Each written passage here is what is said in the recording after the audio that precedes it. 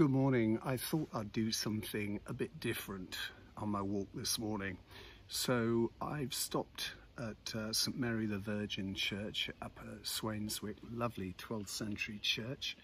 And I've set up the selfie stick on its tripod legs. It looks very much like an Elon Musk reusable rocket having just landed.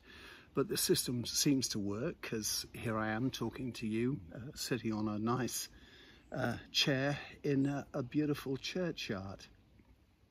I wanted to talk about culture. It's good news the government's finally pumped an awful lot of money into the arts.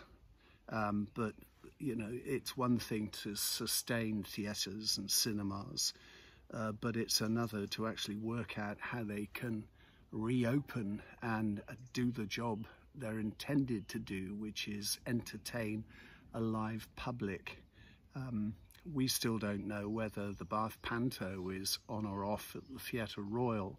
I'll let you know when I hear.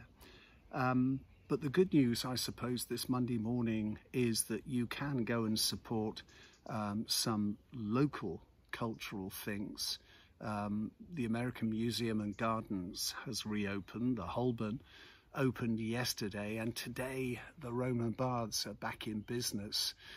There'll be a limited and controlled entry, a one-way system, but at least, you know, it's back in business and we can look forward. My best advice to you for all three institutions is to go onto their website and check the information as to when it's open and how you, certainly in the case of the Roman Baths, you have to pre-book.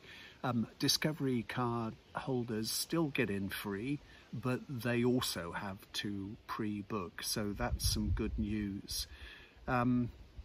It's difficult really to think ahead, isn't it? I was just noticing coming through the lane on the hedgerow that the blackberries are forming already. September beckons just as we go into July, but it certainly is a year I suppose most of us will want to forget. You know, we put our hope in the scientists and the vaccine that'll hopefully get the world out of this mess. A vaccine that might come later this year or next year. You know, let's keep our fingers crossed. The most terrible thing is the fact we can't get rid of this disgusting government until May 2024, unless somebody knows another way of disposing of them. I'm not very proud of my country at the moment. Very proud of its people and those who are working to keep us safe and keep us going. But I don't know. Anyway, it's Monday, the start of another working week for many of you, I know. And for those of you without work, you know, I'll keep my fingers crossed for your future. But let's not be too down at the start of the next week.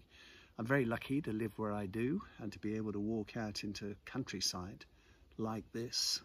So I'm going to pack up now and go home and stick this online. Have a great day.